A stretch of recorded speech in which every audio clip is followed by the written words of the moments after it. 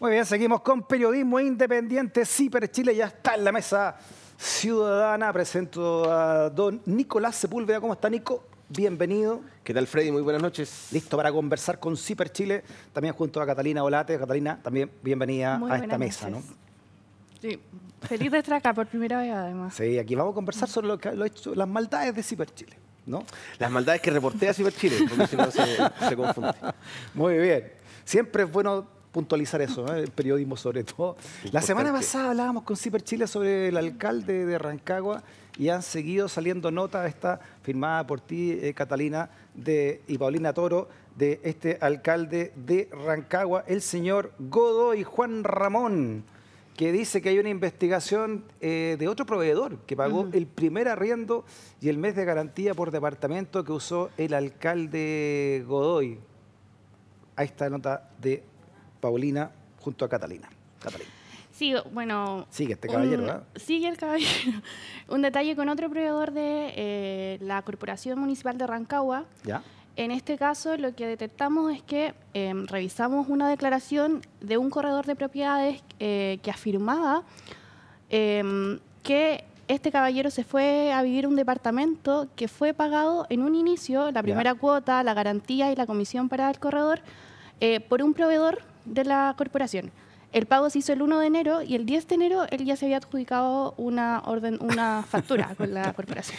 Dice tu nota acá que el costo de en el sector de Alto Rancagua era de 460.000 mensuales. Claro. El corredor que hizo el trato declaró ante el Ministerio Público, ¿no? Y ahí reveló que no fue el edil quien le pagó el mes de garantía, su comisión y el primer mes de arriendo por propiedad, sino que fue el señor Carlos Rodríguez Cajas, empresario proveedor de servicios de la Corporación Municipal de Rancagua de la Cormun, ¿no? Interesante, entre enero del 22 y enero del 24 dice, su empresa, como tú decías, gestión de residuos ha facturado 361 millones a la corporación que encabeza Godoy. Aparece como un patrón además, Freddy, porque uno cuando, si mira el reportaje anterior de Ciper, todo esto en el marco, hay que decir, de una investigación de la Fiscalía, ¿no? Sobre el alcalde Godoy, una investigación que se abrió cuando Ciper publicó un reportaje hace mucho tiempo atrás.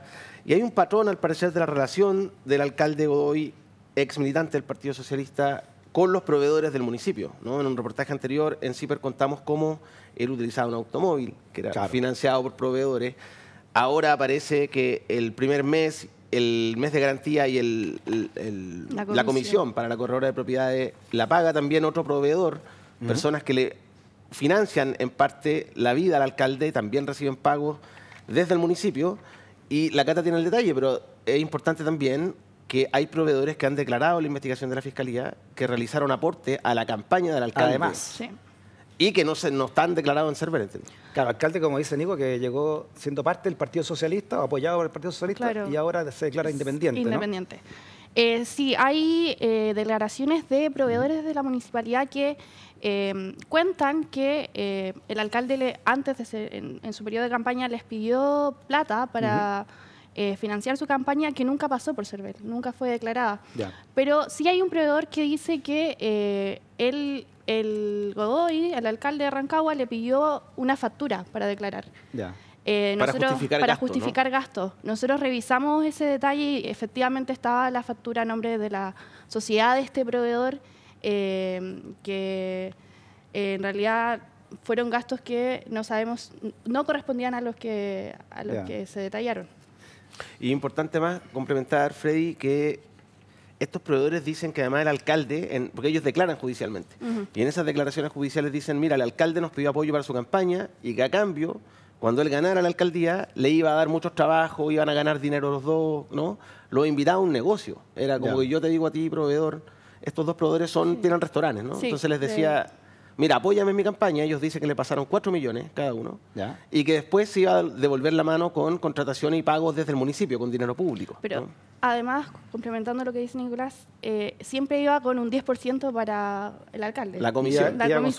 Accedieron, disculpa, a su declaración judicial. Del Ministerio Público. Veamos lo que dijo entonces este corredor en esta declaración. Dice que el alcalde llegó a mí por otro arrendatario que tenía en el mismo condominio, en la Torre 4, llamado Carlos Rodríguez Cajas.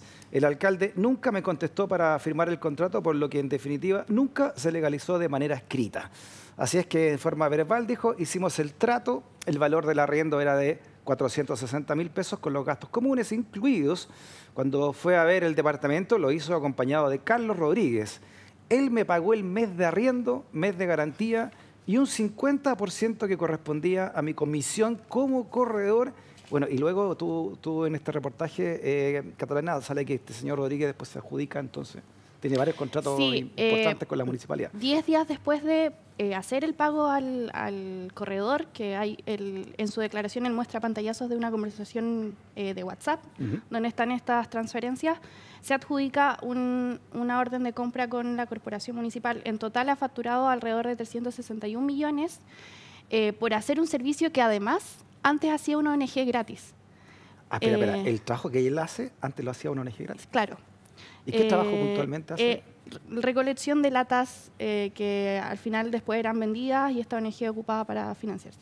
Una ONG que se dedica a ayudar a gente con autismo. Claro, ¿no? sí. Ya, y ahora lo hace este señor y, claro, y con un contrato de 361 millones hasta ahora. Son distintas órdenes de compra. El primer contrato fue por poco más de 20 millones.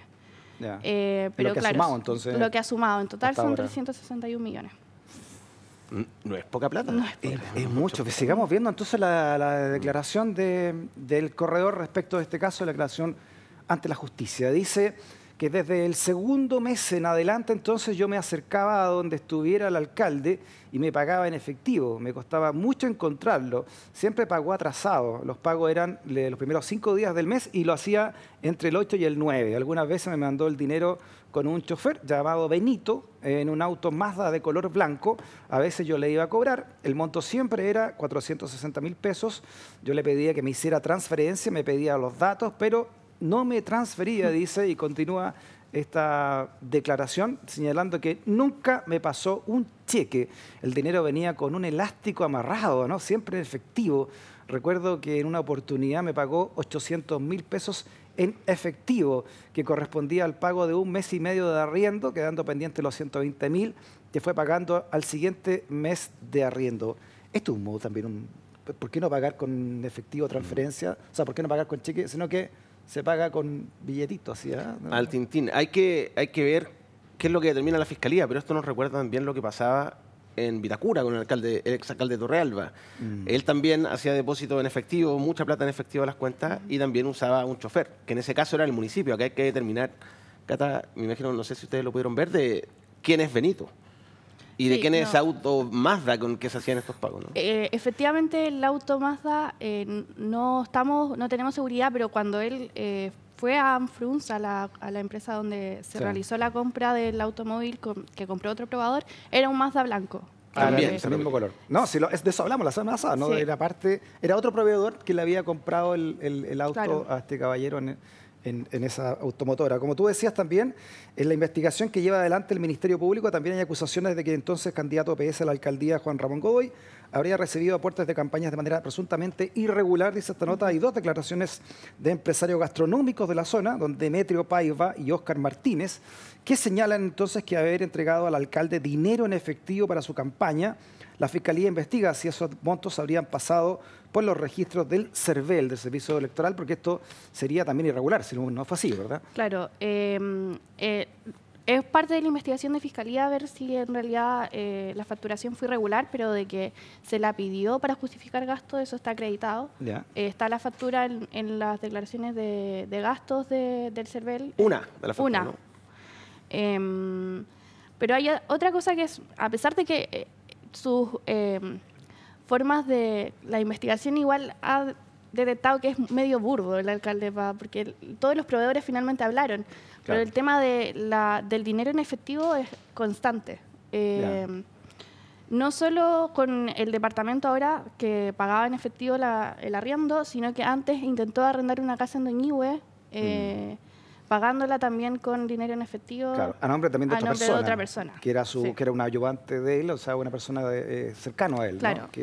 Es importante, Freddy, decir que hay quienes están metidos en algún esquema corrupto, no estoy diciendo que sea el caso, ¿no? Pero cuando uno analiza cómo funcionan esos esquemas corruptos, quienes están involucrados y siempre evitan que los dineros pasen por los bancos y hacer las transferencias electrónicas, porque eso queda el registro es imborrable después, ¿no? Claro. Si alguien te abre la cuenta bancaria, siempre van a poder ver a quién le hiciste la transferencia y por qué monto.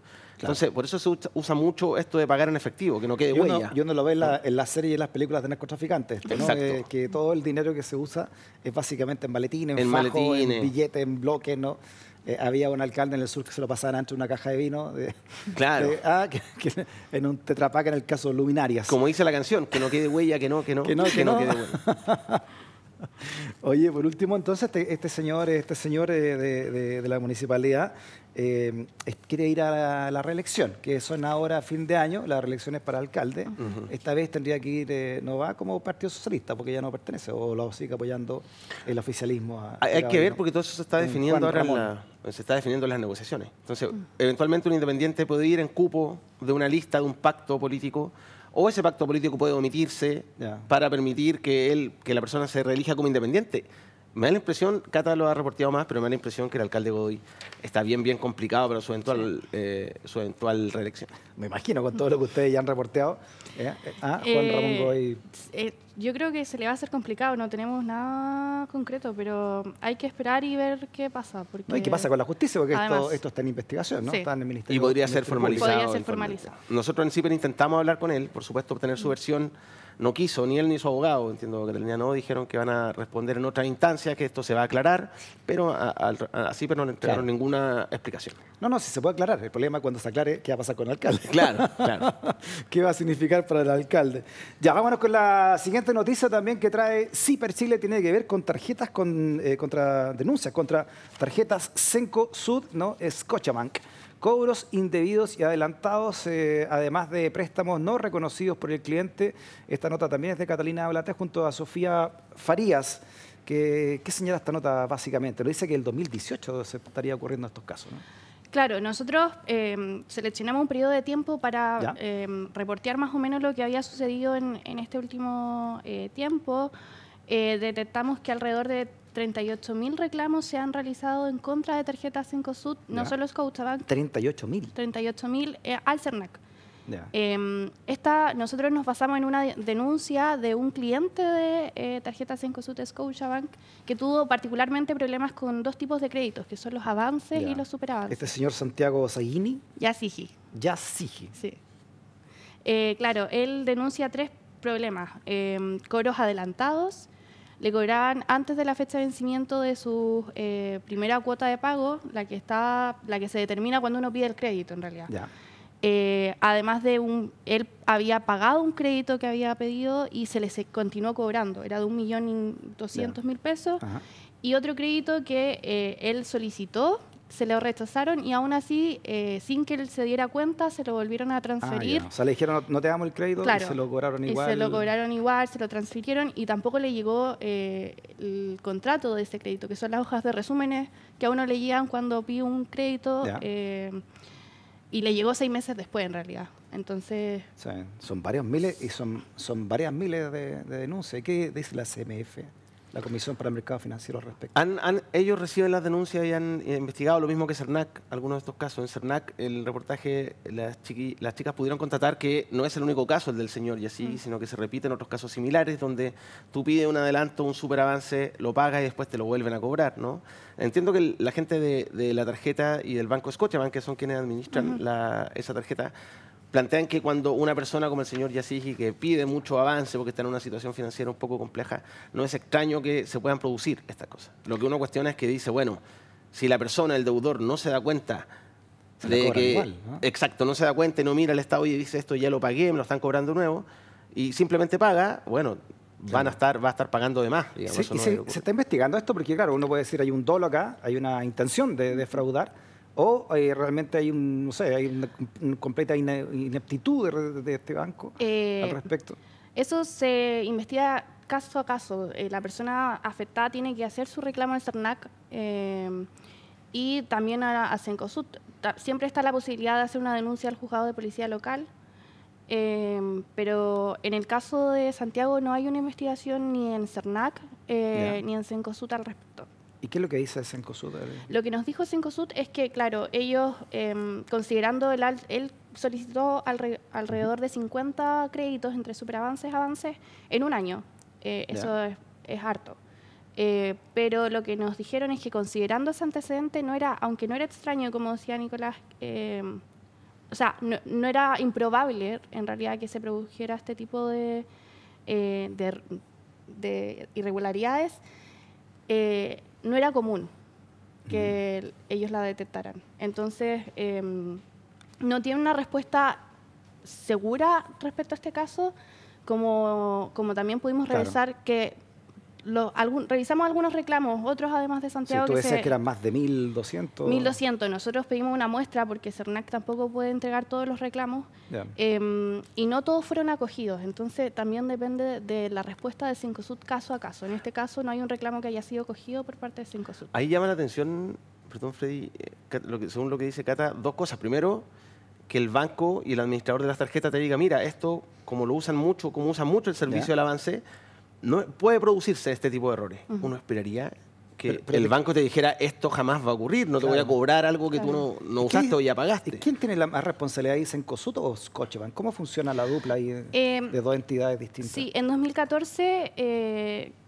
CAT, administradora de tarjeta, que es quien administra Cencosud Scotiabank, le compró acciones a Cencosud, que eso era de Scotiabank, y armó esta administradora que es quienes administra la entidad. Todas las tarjetas de crédito de Cencosud son administradas por CAT, administradora de tarjetas. Y que esa sociedad la administra el Banco de Scotiabank. Sí. Ellos tienen la administración de ese negocio. O sea, Scotiabank es el responsable de la administración administrativamente de estas tarjetas que entrega Cencosud. Es lo que dice Cencosud. Es lo que dice Cencosud. Pero además, desde la función pública, Freddy, es un ejemplo más de nuevo, ¿no? De que uno mira cómo el CERNAC no tiene las facultades para investigar a fondo, para muchas veces iniciar acciones legales. Recordemos, hubo toda una tramitación de un proyecto de ley donde CERNAC finalmente se le quitaron muchas facultades y lo dejaron un poco débil, ¿no? Frente a estas situaciones de abuso ciudadano, de empresas que les cobran de más a personas. Lo hemos visto en el caso de empresas de telecomunicaciones, en este caso en las tarjetas bancarias.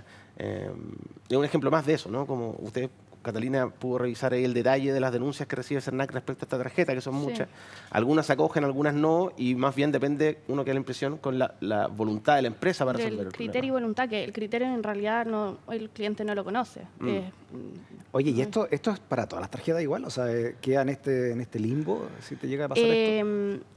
En este caso en particular reporteamos solo lo que pasa con tarjetas Cencosud Scotiabank, pero sí reporteamos también la comparación de cómo se informa a los clientes respecto a estos dos tipos de crédito en otras tarjetas y no son tantas las irregularidades que detectamos. Por ejemplo, con el solo hecho de informar el cupo de superavances, que Cencosud no lo hace y otras 7 tarjetas sí. Perfecto. Hay una diferencia en cómo se entrega. Entonces, ¿esto está en manos de qué? Legalmente ahora? ¿En manos? ¿Quién está averiguando? No hay ninguna ¿Nadie investigación legal, no.